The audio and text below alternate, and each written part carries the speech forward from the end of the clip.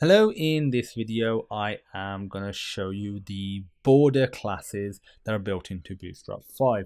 Pretty simple, allows you to add a border. I will also provide a link to this API page for all the border stuff that Bootstrap provides. So you know how to add borders, take borders, the colors, the width, the radius, the sizes, all that stuff. I'm going to cover some of this and you'll be able to see the rest of it on their website. So we've got this little div right here with some lorem ipsum text.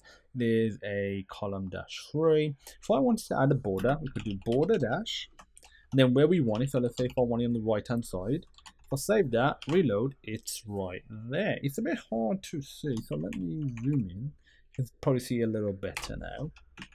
If we want to change the color, we can do border dash. Now one of the styles, so I'm going to do border dash danger, that is red. So all these styles are listed here. These are just the general styles that are built into Bootstrap. So you know, primary, secondary, success, danger, warning, info, light, dark, and white. You can modify the width, the radius, depending on what you're applying the border to. Yeah, I guess you could modify it regardless, but depending on what you're applying it to, it may or may not look good. If you're applying it to some sort of thumbnail or an avatar image, it could look really good. And if you want it, you know, all the way around, you just, instead of saying border, right, left, top, or bottom, you just do that.